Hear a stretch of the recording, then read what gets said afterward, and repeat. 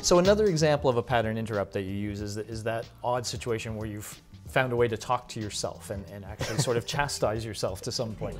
And combine this with truly understanding consumer behavior? Yeah, basically like analytics, reports, forecast, strategies, you know. Can I continue here? Oh, I'm so sorry, I interrupted you. I'm so... Yeah, you did. I was kind of making a point here.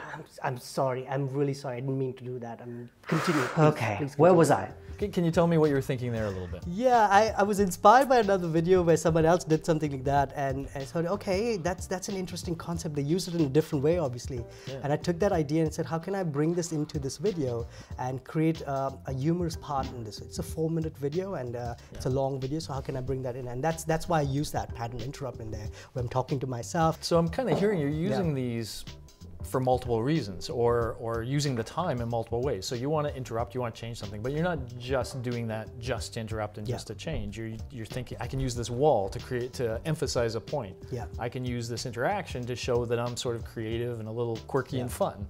And so they're saying things, the way you interrupt is saying things about you as well. Exactly, and I think it's a combination of using, you know, something that's a pattern interrupt with an intention behind it, right?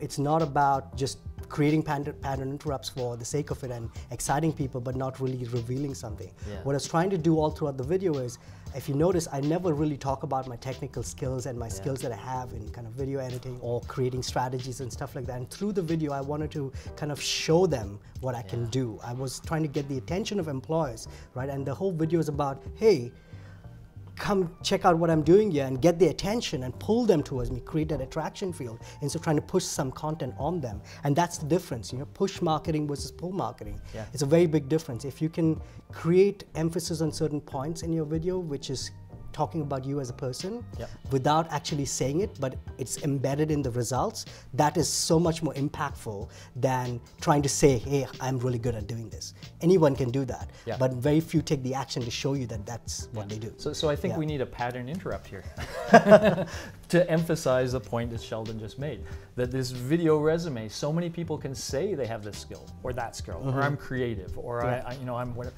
If you can show it, and if you can show it in a compelling way, and if you can use this as a format to not just showcase yourself, but what you're able to do.